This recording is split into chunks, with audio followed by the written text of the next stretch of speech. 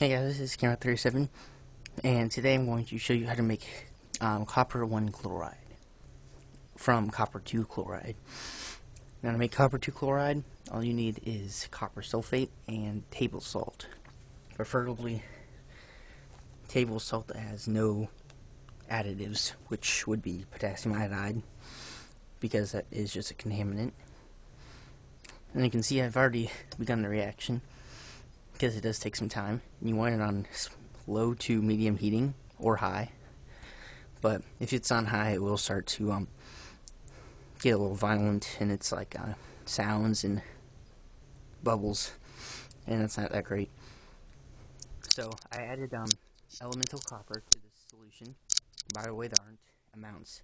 Just pour some copper sulfate and some sugar in, and any amount of water, and then stir, and then after you've stirred it and it's all dissolved, put it on heating, and then put in elemental copper, and then you will begin to see, hopefully,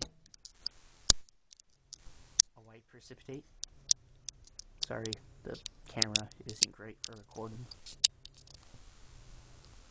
but you can see little tiny flakes of a white powder floating around, and this is your copper 1 chloride. I originally saw this idea from J-Map Science.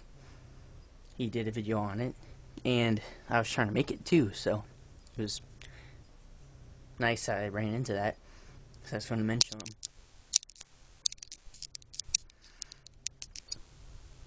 And then, so once you're done heating, you're just going to filter, and you're just going to filter it out the white precipitate. There you go, you can see it all falling now. It goes to the top first and then it falls. So then you filter it, and then make sure you store it in an airtight container, and make sure it's dry first, because it seems to turn into copper 2 chloride, copper 1 chloride does, and it's pretty reactive with the air and water especially.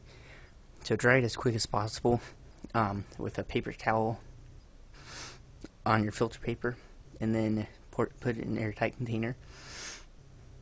And